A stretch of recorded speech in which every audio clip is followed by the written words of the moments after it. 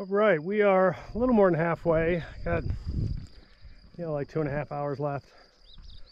But we're just heading over there. The tall one is Napf. And this is still our awesome view. So I've come, up and around, down and up, and here we are. Boy. So that's just the heart of the Bernese Oberland. And we should have views like this, well, for a while.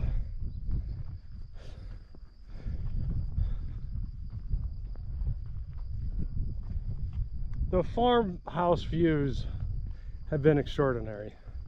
Really been impressed. And I say it on like every stage. Like, how do these people get this farm with this view? Well, when almost 50% of the farms have a view like this, I guess it becomes a little easier. That's not that far.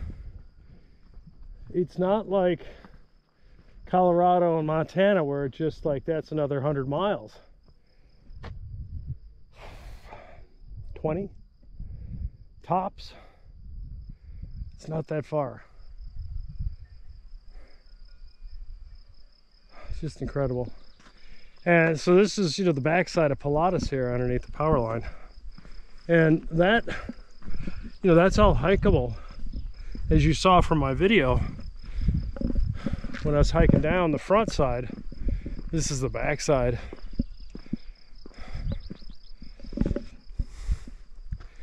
Got a good picture of how everything was uplifted. That's definitely the heart of Emmentaler. So if you like biking and you want to bike across the country or around a country or take a long weekend, like biking through Emmentaler region or the Gruyere region for that matter, that's a thing, and it's pretty excellent. And you just sort of stop town to town to town.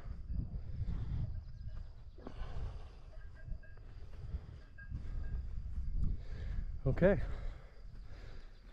Well, I know we've been looking south at the Alps all day, which has been great. I mean, don't knock that. But this hike, this segment has been really wonderful to me, in the sense that there's a lot of ridge walks. So I'm going to spin the camera around to get some of the prairie land. And this is just one of, I don't know how many times I've been able to actually use full 360 to get both sides of the valleys that I'm on.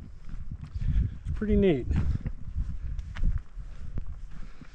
Never gets old here with the Alps. All right, so there's two bigger mountains in front of us, foothills, and the second one, the taller to the right, is Napf, and that's where we're headed.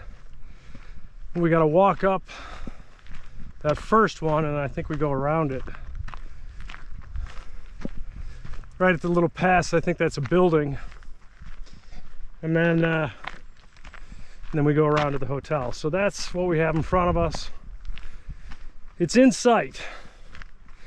I know we've got a big climb up once we get to that hill.